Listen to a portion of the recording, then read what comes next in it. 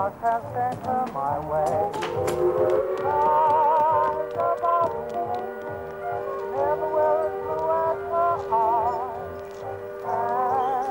And she loved me, who would want to see her cry? You cheeky little monkeys! Get yourselves home, go on! There's a thrill that words cannot express. In my heart a song of love is haunting melody. The Diary of Norman Clegg, aged 18 years. When my dad has any paint left, rather than waste it, he paints our gate. Everybody knows this and stays well clear of our gate, except for some reason, the postman, who cops it every time. It's always worth waiting for the postman.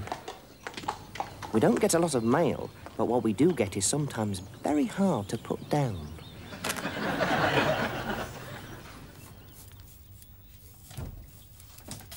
Morning, Dad.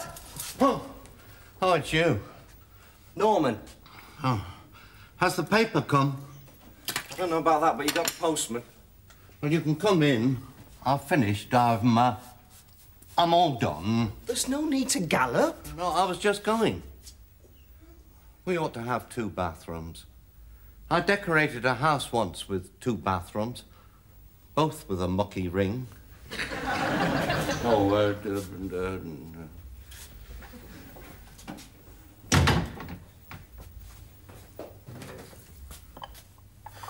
My dad's not a great one for conversation.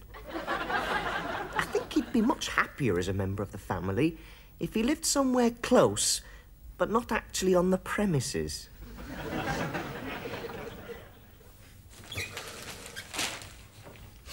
My dad doesn't say much, does he? Well, no.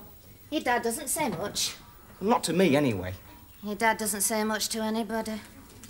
It's not just me, then. No, silly. Of course it's not just you. Your dad's more of a thinker than a talker. You'd be surprised how deep your dad thinks. He doesn't let much of it out, does he? Well, no. He doesn't let much of it out. He decorated a house once with 2 bathrooms. Both with a mucky ring. What kind of things does he think about, then? All kinds. Well, give me an example. They're beyond me. Are you pale this morning? Are you sure you've got enough colour? What colour did you have in mind? My mother's a great worrier. Particularly this week, on account of the King and Queen being somewhere at sea on their way to Canada. She feels England's closed. There's nobody in. There's a letter here from your Auntie Ruth in Eastbourne. She's in service now in Eastbourne. A doctor and his family. They've got an Armstrong Sidley and a daughter studying in Paris. They have public conveniences that wouldn't make a decent fire guard. Complete strangers can see your head and feet. In Eastbourne? I wish she wasn't so far from home, your Auntie Ruth. They give her all their old clothes. She can outdress the lot of us. But it's not like having a home of your own, is it? Why did she never marry me, Auntie Ruth? Oh, he was killed in the war. She still carries his photo. There's a Mr. Ibbotson writes to her, but he's going bald. And how do you compete with a soldier that's never going to grow old? And anyway, he's not just bald.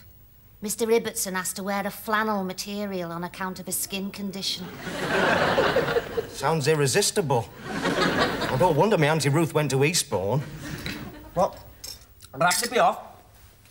Mind the gate.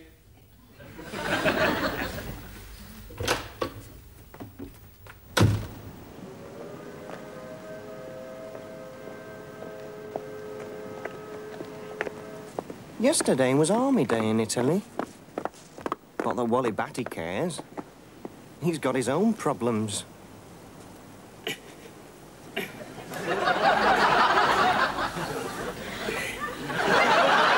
Wally?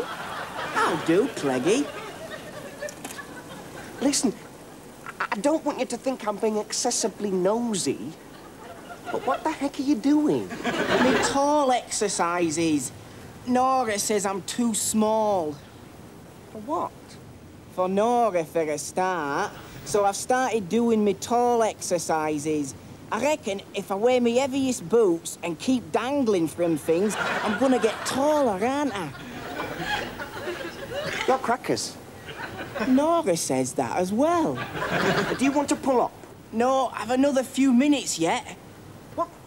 I can't wait here. I've got to go to work. I'll be all right.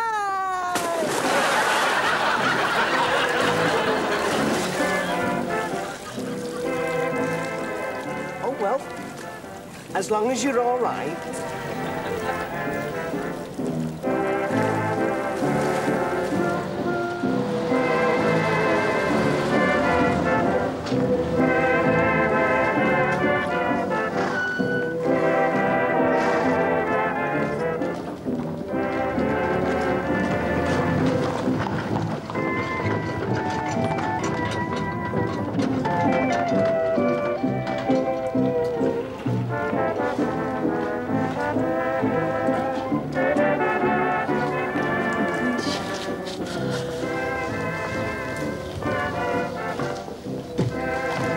Hello, Cleggy.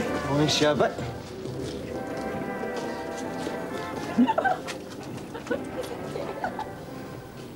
I don't think I'll ever understand lasses. True.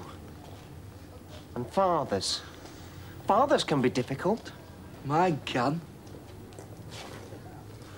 And short people. There's some right potty short people about. Hey, here comes Scrimshaw. Our Lord and Master, Mr. Scrimshaw, has a distinctive walk. It's a walk we all know too well. A walk we find much more attractive from the back. The sight of Mr. Scrimshaw going away from us is always a pleasure.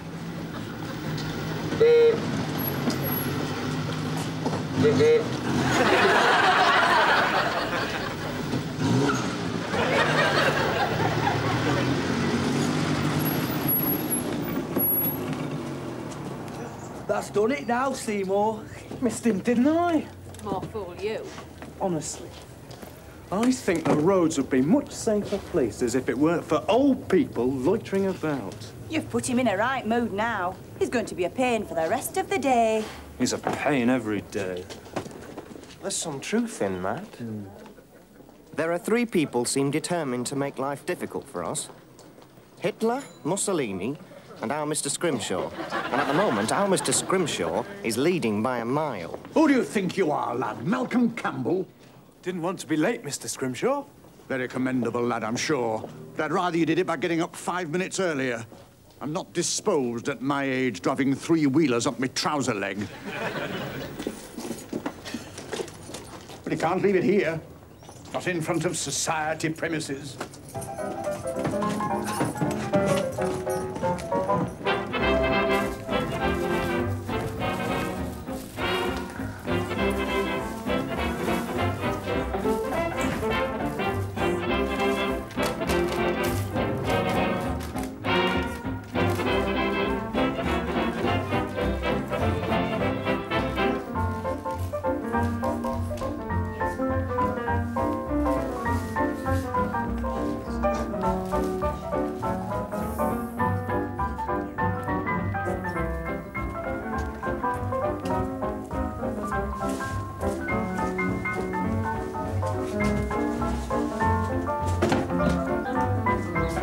From the top of your head to the tip of your toes, you're beautiful.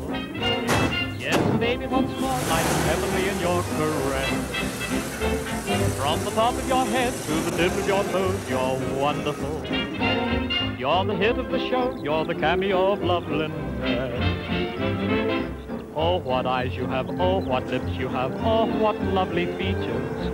Talk about adorable creatures. You have so many thrillables that I'm all out of syllables. From the top of your head to the tip of your toes, you're marvelous, glorious. You are simply divine.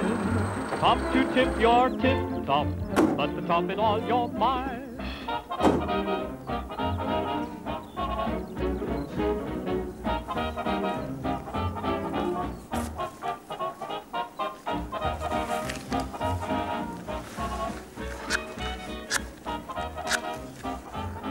Sherbet? What? Does your dad ever speak to you? He never stops. What kind of things does he say? He says, do this, do that, get a move on with that. Haven't you finished that job yet? Mine rarely speaks. I wants to hang on to him. Sounds like there's got a bargain there. And another thing. If war comes, I've an idea it's going to be disappointing. I don't see why. They spend a lot of money on it. All I can say is I felt very let down at the gas mask they issued. That horrible little cardboard box. So undramatic. You wouldn't keep your sandwiches in it. Is that what war's going to be like?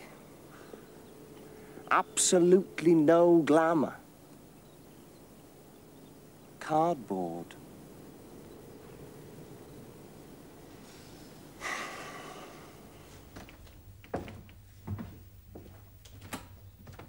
One of the few places where we can hide from the eyes of our Mr. Scrimshaw is the cellar. It smells like something died down here. It's far too scruffy for the likes of Mr. Scrimshaw, who was something of a natty dresser in the manner of the late Dr. Crippen. And so we're usually safe down here. It's a kind of unofficial staff clubhouse. We even have a grating to the street, through which we can admit the occasional passing guest. Oh, Geezer, sit down. I'm getting some ray tumpety from this left boot. It comes from never finding them in pairs, more usually one at a time. I've got the left boot of a right tight little twit house here.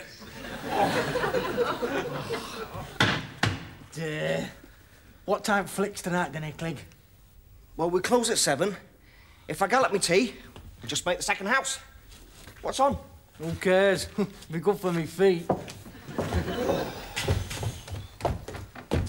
I can't stand him. He drives me mad. He drones on, he repeats himself. Oh! Scrimshaw! Oh, well, aye, there's got a problem, do you? Hey up, Wally. Can somebody measure me? Oh, what, again? Do it. I'm sure I'm taller. I definitely feel taller. Well, I don't look taller. I do from where I'm standing. Well, I think you're nearly taller. And I'm doing all these stretching exercises. Is that it? Is that the stretching exercises? Well, aye. Of course, it helps if someone pulls at their boots. All right, no bother.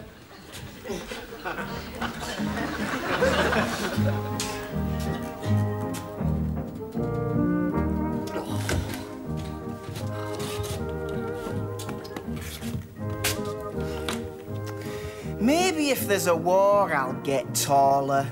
Nah, there'll be rationing. That'll get smaller. Oh, heck.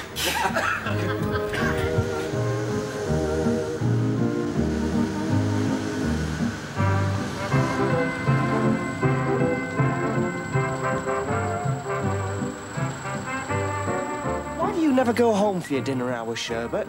Because me dad'd have me digging his allotment. I'm better off with a sandwich back at Co-op.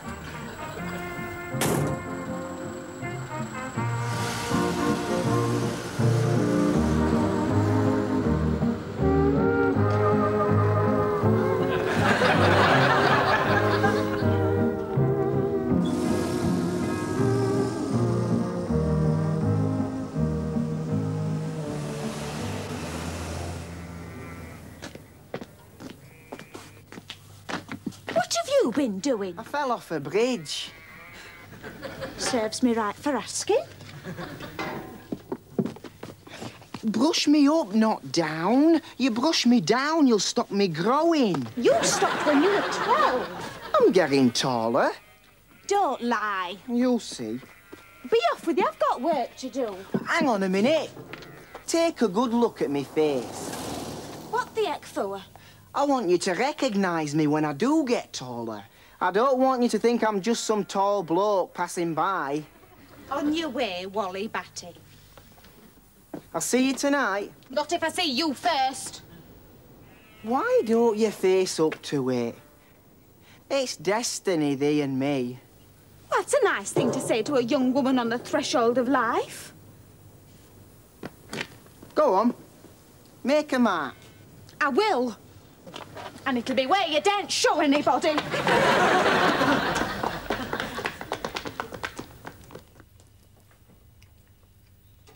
My mother's worried today. She worries every day, but today she's making a special effort.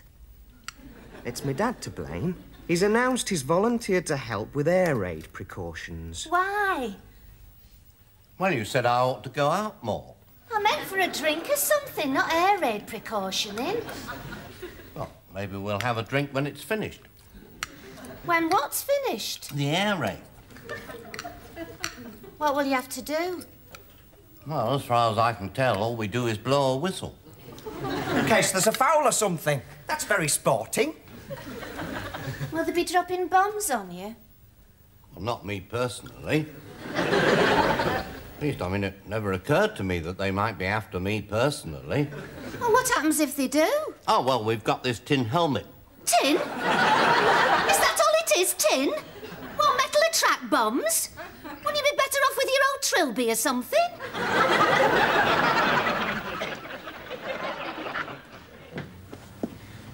Are you coming to the pictures tonight, then, or not? I can't. I've got to help my dad on his allotment. What does he grow in there?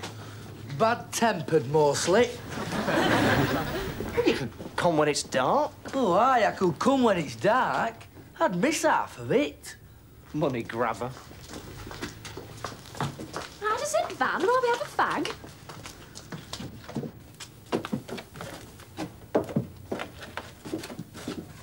She's a bit forward, that Dillis. I never know where to put myself. Who's your Brad going out with these days? I don't know. He's gorgeous there, Brad. He's all right. He's all right. If you like, blue eyes, curly hair, tall, athletic figure. But does he have boils? Well, don't stand there gawping. Go and get on with your work, or you'll have old Scrimshaw after us. Do you think we'll ever get the angle, lassies? I don't think I'm ever going to be an expert, but I think something must happen. How do you mean? Well, if you look at married people, they don't look any brighter than we are. They're married, so something must happen. I suppose there comes a certain time in your life when everything sort of falls into place. You mean like waking up one morning and you can grow a moustache? I expect so. Although from all the fuss that's made about it, I suspect it ranges far more widely than just your upper lip. I really hope so. I wish you'd hurry up.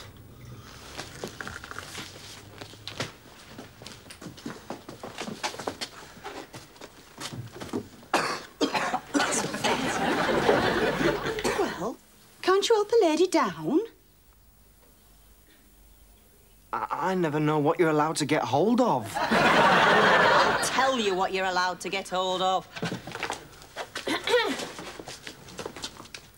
Look at him blushing. I don't know where you get it from, Norman Clegg. Your cousin Brad doesn't blush.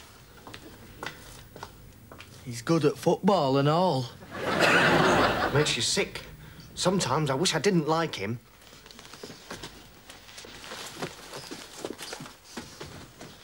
Do you like lassies, Cleggy? Not especially. On account of I'm more or less in love with Merle Oberon. I know what you mean. Nobody ever seems to come in the co-op that looks like Merle Oberon. And if one did, I'm sure she'd go for my cousin Brad.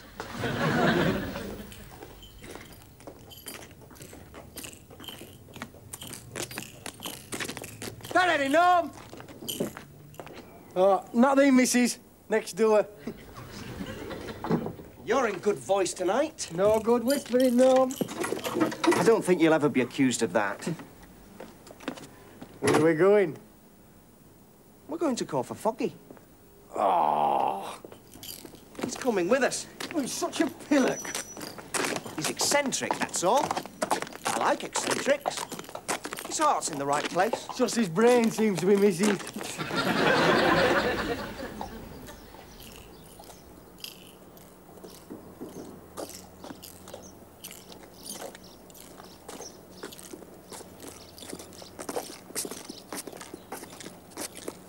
Aye, mister. Don't they get on your nerves? What? The musical boots. They're not bad boots, are these? I'm getting the knack of them now. I'd be amazed what people throw out. I bet you just wish they'd thrown a pair instead of two assorted sizes. Can't have everything, Norm.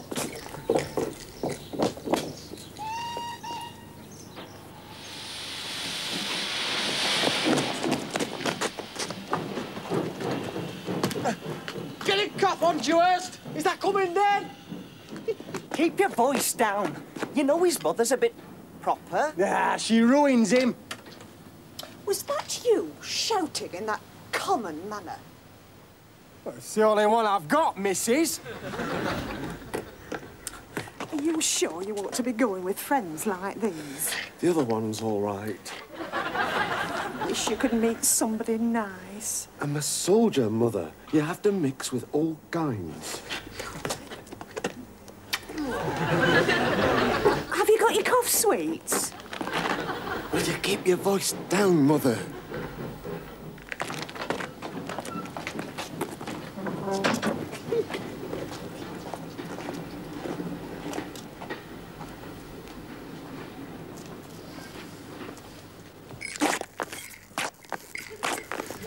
I think one's an army boot. Sounds like it was in the band. Going to ruin his feet. He's not doing the pavement much good either. Hey, they're all right, are these? They're like slippers now, are these, or why? Well, like about 3 sizes too big. Don't forget your cough sweets, Gladys.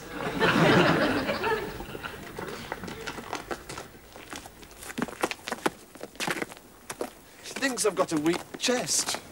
I keep telling her, Mother, I'm in the Territorial Army. How can I have a weak chest? Don't worry, it's a thing mothers have. They all think you've got a weak chest. Well, mine don't think I've got a weak chest. Not if you can lift boots that size, you can't have a weak chest. Aye, aye, Sherb.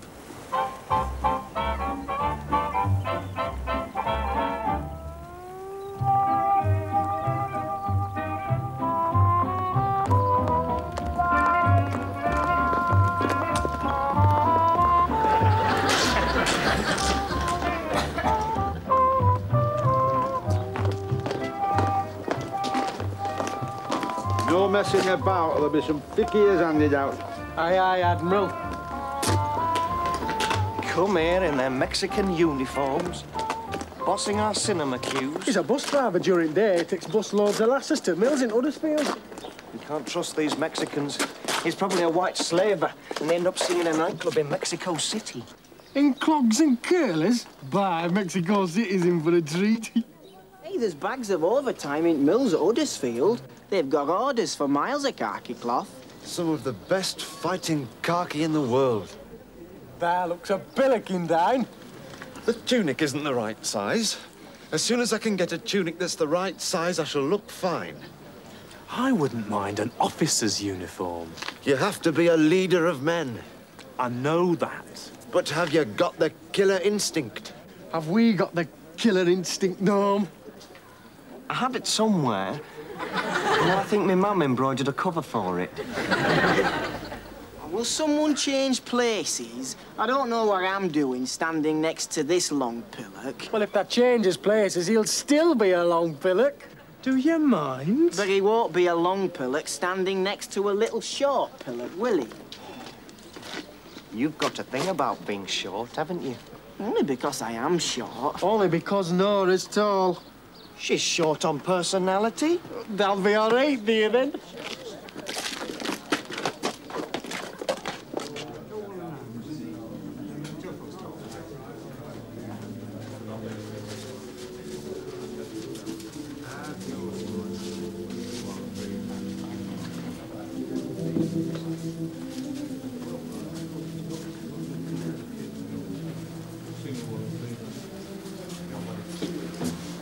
How do, Nora?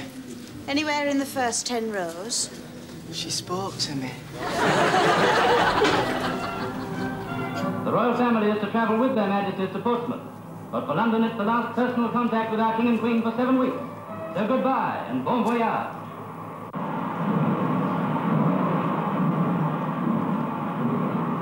But the cameras are already at Portsmouth as the Victory dresses ship for the royal departure. At Portsmouth Station, their Majesties leave the train to receive the tribute of the port that has played such an important part in our maritime history.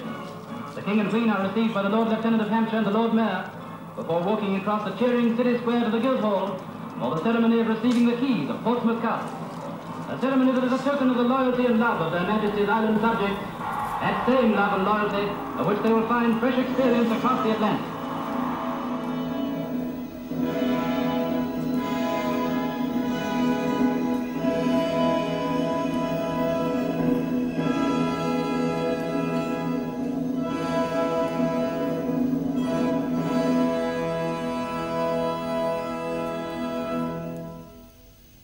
Do you think our Norman's got enough colour? And now we present the news and talks in German.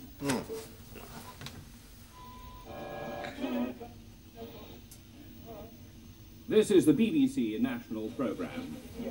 Music by Romanian composers. By the BBC Orchestra, Section D, conducted by Clarence Raybould. Yes, well, I think I'll go to bed in English.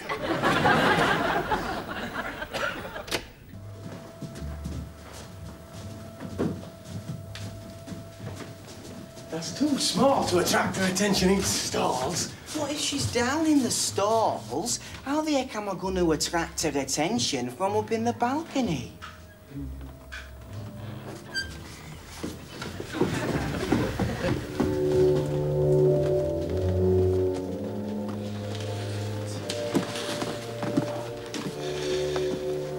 Does I really think this is a good idea?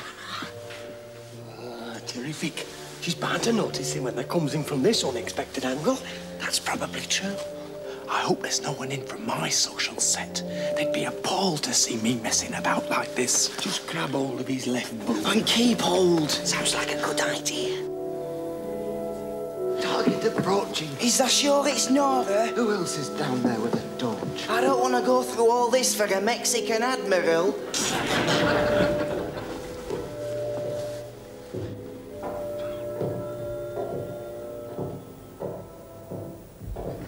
Would you care for a Pontefract cake, Nora?